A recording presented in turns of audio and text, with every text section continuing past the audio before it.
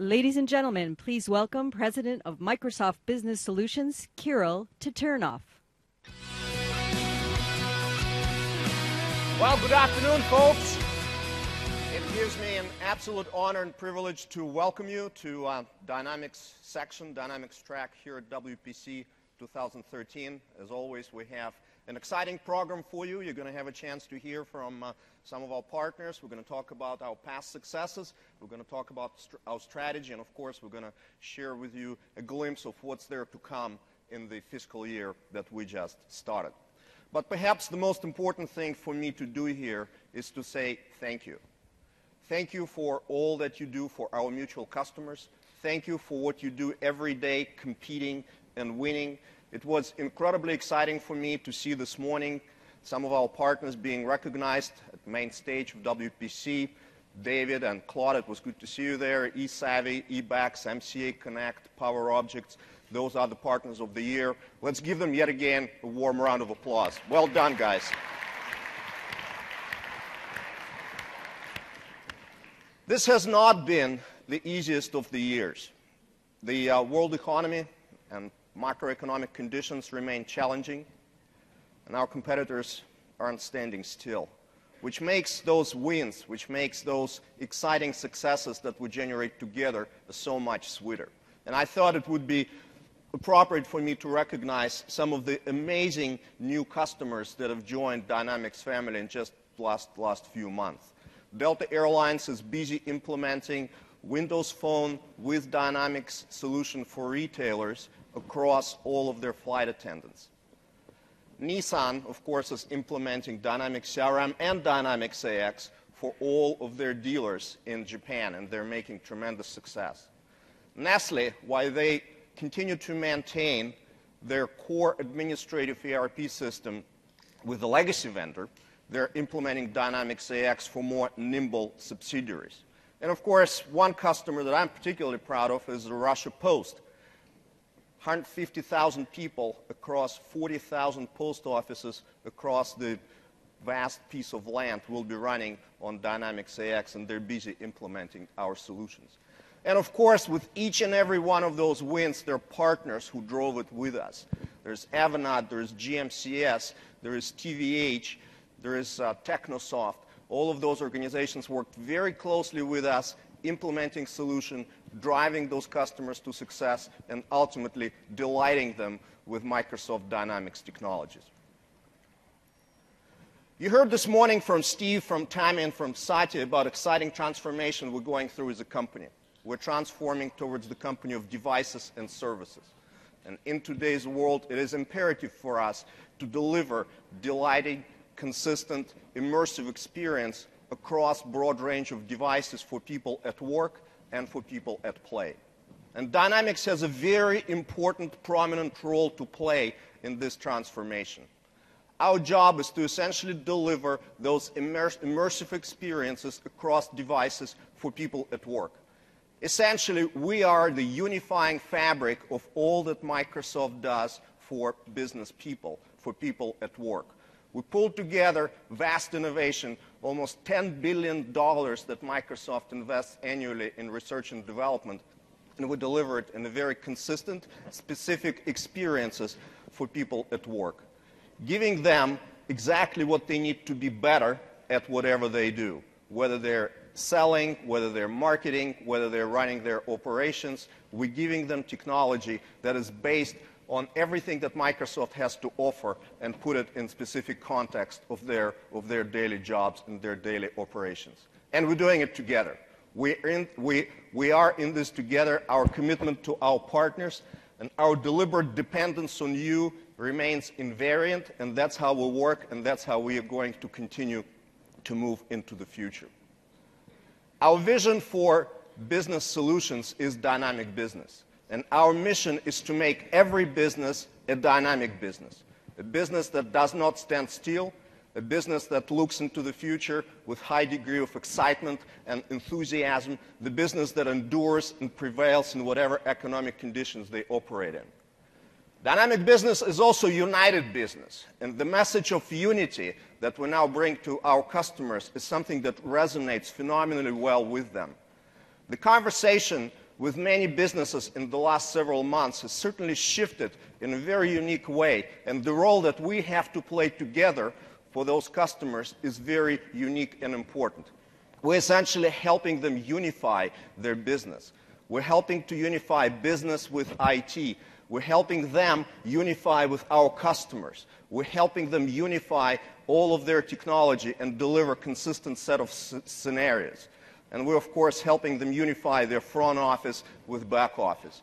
And dynamic business is the united business. And that message of unity, as you saw in those little opening video, is something that is tremendously important for many of those organizations. And this is what we do together, and this is what we deliver for them.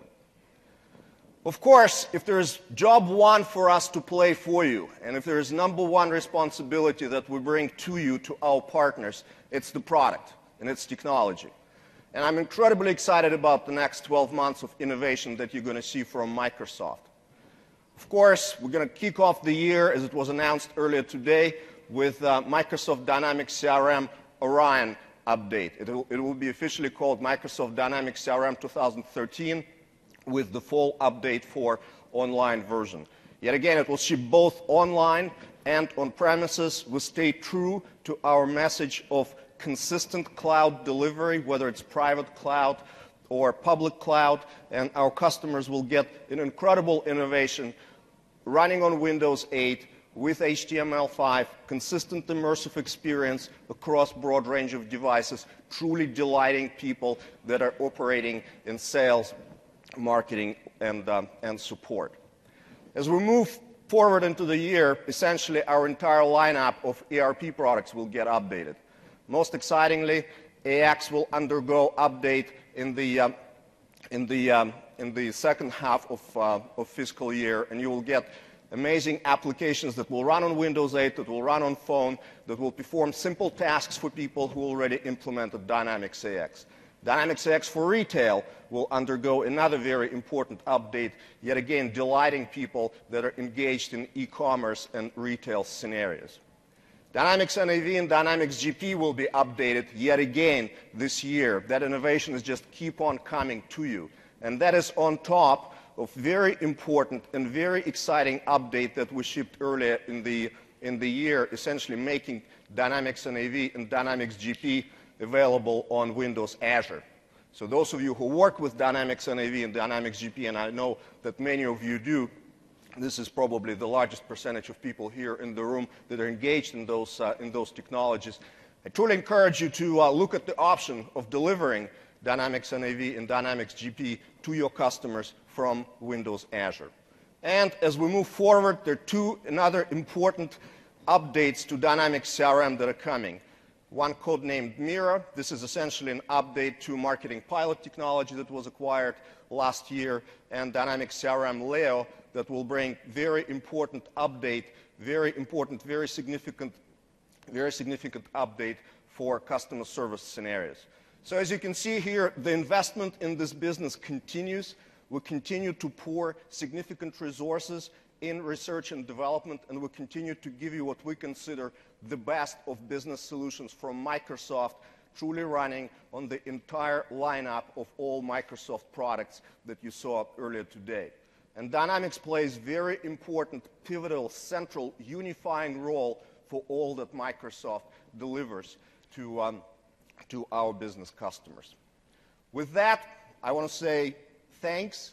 I want to say thanks for all that you've done with us together in the last 12 months. I look forward into the next 12 months with the highest degree of excitement and anticipation for even more successes and even more customers that we're going to bring together, even more customers that we're going to delight, even more customers that we're going to save from the legacy of business applications of the past and move them into the future with high degree of confidence and enthusiasm. And with that, I want to bring Neil Holloway here on stage, who will share some more thoughts and who will talk about some specific details that we can do together as we move into the fiscal year that we just started. Thank you very much. Enjoy WPC.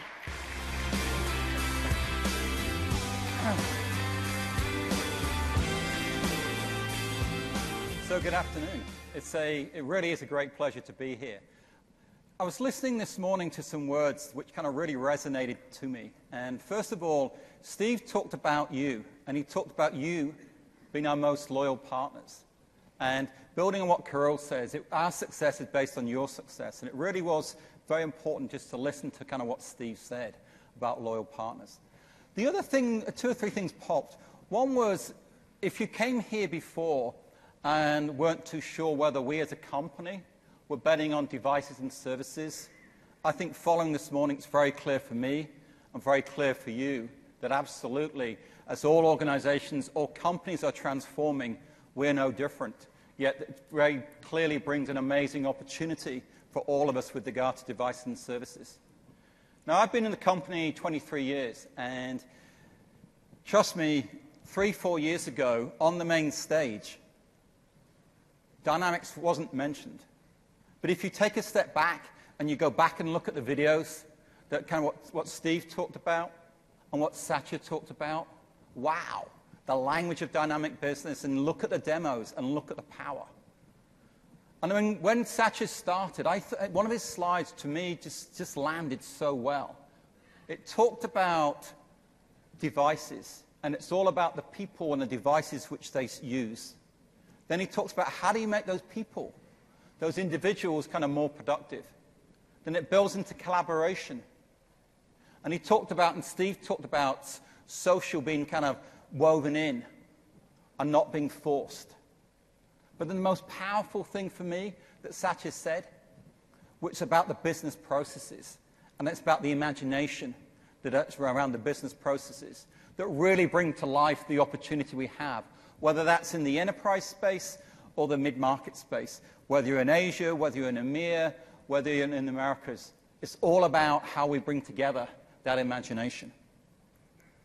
So I've had the opportunity over the last 12 months to spend a lot of time doing air miles, a lot of time meeting customers in offices, in restaurants, in bars. And I learned many things during that travel, all right? I suppose one of the humbling things I learned is that we, Microsoft, maybe made it a little bit hard for you in some situations. The transition from 9 to 12 AX, in hindsight, could have been easier for all of you, right? Some of you have been focused on selling CRM, and absolutely we're looking clarity around our strategy around mobile and social, right? We made some changes to the margins, which we got very good feedback, and we actively listened, right? We didn't do enough readiness in some of the products, and we didn't do enough kind of partner marketing with you through to the customer. All of which is quite humbling when you listen to the feedback from you, yet based upon the feedback from you, certainly the ones who had the opportunity to interact with over the last kind of 6 months, we listened, we've changed, and we'll continue to change. The other thing you learn from all those conversations, just like you do, when you sit there listening actively to the customer, their expectations of us, Microsoft, and the expectation of you, of the business partners, has changed a lot. It's changed significantly. And it begs the question, and I often ask myself the question, what does it mean for us? And what does it mean for you? And how together can we win? What is that North Star that we're reflecting on? And how should we evolve our own business strategy to maximize that? One thing which is so clear to me, when I listen to the customer expectations, and you just look at some of the videos that Julie showed this morning, that took you everywhere from the Office 365 into SharePoint, into Yammer, into CRM, integrated social, that absolutely what our customer needs is the solution, end-to-end solution, to solve that customer problem. If you think about all of us, you, me, and you think about what it means, as we blur between 1 minute in the home environment, next minute we're in the work environment, next minute in the home environment, our expectations of what we should do and how we do it in those two worlds and how they blur together has completely changed, and that gives an opportunity for all of us. And also, it's interesting when you sit here, and Kevin's going to talk on Wednesday, and he's going to talk about competing to win. I think about how do we compete to win how we differentiate to win, and how we innovate to win. And I think about what that means. And you say, well, actually, who are our competitors? Absolutely, you'd say Oracle, you'd say Salesforce, you'd say Sage, you'd say NetSuite, you'd say Salesforce, you'd say many others. But when you think about an Oracle and SAP, they were kind of born in the process world, right? When you listen to some people talk about a NetSuite or Salesforce, well, they're born in the cloud. When you think about us, and you think about what we stand for, we're unique, right? Because we're actually born about the people, the individuals, and what they do in their home life and what they do in their business space. So when you think about the business solutions, and you think about how you deliver the solutions which you saw this morning, right? So much is around how do you deliver these unique, these individual kind of experiences for complete business solutions. And what does that mean? And what does that mean together? So I thought I'd spend a little bit of time now breaking that down. And obviously, you're very clearly successful businesses already. The reason you're here is because you're successful. So I want to share some stories and some examples that hopefully, as you listen to some of them, you're going to tease out a little bit for what it means for you, for your business, and how you should evolve your business strategy.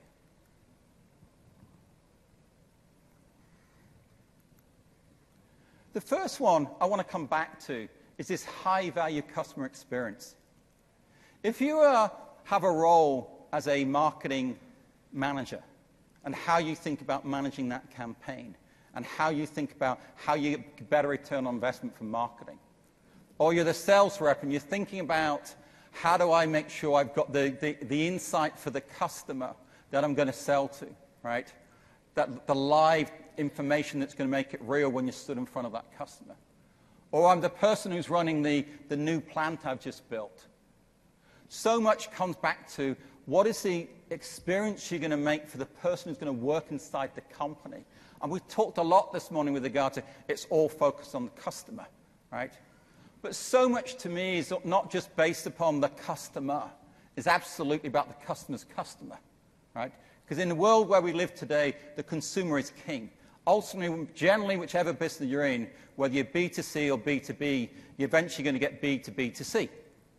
Therefore, how we think about these experiences that we have when we're looking in, when kind of looking into the company, what are those experiences? And how do you differentiate them? And if there's one thing here that really just comes to life to me, it's about imagination. How can you get the imagination for the people who work inside these businesses to see the art of the possible? That's one of our roles, for you, for me, to make sure we're sparking this imagination around the high-value customer experiences. Also, for all of you, you've very clearly had a successful business strategy today. Like I say, otherwise you wouldn't be here. But if you take a step back and you look at some of the examples of demos, and even if you take that brilliant demo Amir did, right at the end when he was using big data and he had this fantastic graphic of the music, right? Just brilliant. It's really brought to life the power of it, right? It still says, and you start integrating that in today, I think generally for most of you, you're pretty clear with regard to where you are the business expert, right? But when you think about the opportunities and the opportunities this technology is going to enable you to deliver to the customer, asking yourself the question, where are we the business expert of tomorrow rather than just today, I think is so important. One of the things that I've learned when I've listened to lots of the businesses, it's quite interesting how you're changing the people who work inside your company. As people move to the cloud and they move away from having all these technical people to do the work to get the solution deployed inside the organization, yet the power comes back to the imagination. It comes back to how you can bring to life the sales and marketing and customer care and the customer service. Absolutely, people are saying, well, actually, this is the workforce I used to need, but now this is the workforce I need. When you think about your company, by the time a customer you start talking to a customer, they probably now know more about you today than they ever have done. Customers, when they reach out now, are probably 60% of the way through the sales cycle. They have a deep understanding to how you present yourself, how you're running your organization from a marketing perspective. What are you doing to make sure that the people who are looking at you, right, looking at your company and understanding what are you providing, making that the very rich environment for your own company, just in the same way as you're trying to sell it to another organization, is super clear. So if these customers are all the way through 60% of the sales cycle, what does it mean for my workforce? What does it mean for your sales force about where they need to provide the deep expertise that they're going to have to be able to compete to win? And you think about how you deliver solutions and that ability to do faster return on investments. It's super important to think about your delivery capability and what that is required, not now, but in 3 years' time. The final one is complete solution offering.